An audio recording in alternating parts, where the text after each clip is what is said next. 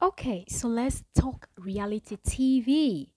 So the 90 Days Fiance fans calls out Debbie's boyfriend Tony's problematic tattoo. So join me, let us dissect this. If you're a 90 Days Fiance fan, then you know about this. But before that, please do subscribe, turn on notification bell so you are going to be dissecting and analyzing with me. Welcome back, Trending Gist lovers. I remain your girl, Octavia Cora. So today we're talking about a reality TV show called The 90 Days Fiance. Okay, so one of the stars, her name is Debbie Johnson. So she's the one we're going to be dissecting and analyzing her relationship today. So Debbie Johnson from 90 Day Fiance is madly in love with a man named Tony, who fans are calling out for supposedly having a tattoo of Eustace. I hope I didn't murder this name. Eustace, a Croatian fascist and ultra-nationalist organization, on his back. In the 90 Day, The Single Life Season 3, Debbie found love in her Canadian Santa Claus. Yeah, the guy does look like a Santa, right? With his white beards and all of that. Okay, it's Canadian Santa Claus.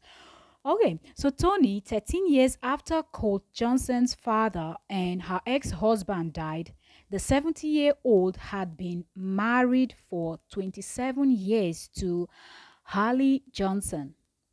And after Colt found his life partner in Vanessa Guerrera, his mom also wanted a love life of her own. Did you hear that? Not only the son is going to be having fun, mom wants in too, okay? Son is getting out of the house. She's going to be lonely. So, yes. Anyways, let's finish reading this. Okay, so she wanted a love of her own. Debbie met Tony online via a Canadian friend and met him in person in Las Vegas, where they had quite the romantic weekend together. Mama di mama, she's not slowing down, okay? Age is just a number, or should I say, age is nothing but a number. Okay, so if you're a 90 Days fan, please jump on the comment section. Come on, come on, come on. I want us to have a whole conversation about Debbie and her Santa, or should I say Tony, aka Santa looking boyfriend.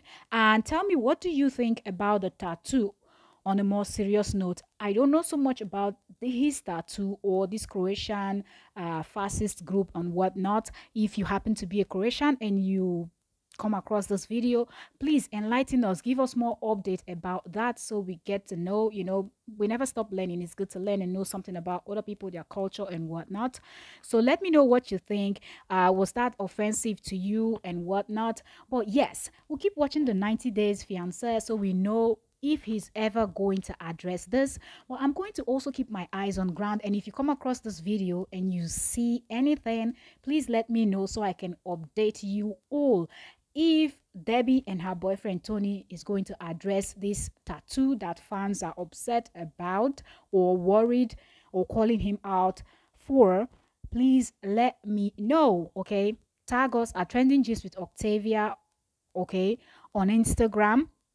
Same name on Facebook, so you can find us and just drop us a message letting us know that there's something going on. And if there's any story you want me to run, something you want me to talk about, you can also drop a message. You can get the email. My email is here on YouTube. You can send me an email, or you can go on my Instagram, DM me, or go on my Facebook, and let's discuss more about 90 Days Fiance. I know a whole lot of you love this program, and come on, we can sit here and dissect and analyze together. Thank you very much, and do not forget to subscribe, turn on notification so you don't miss any upload.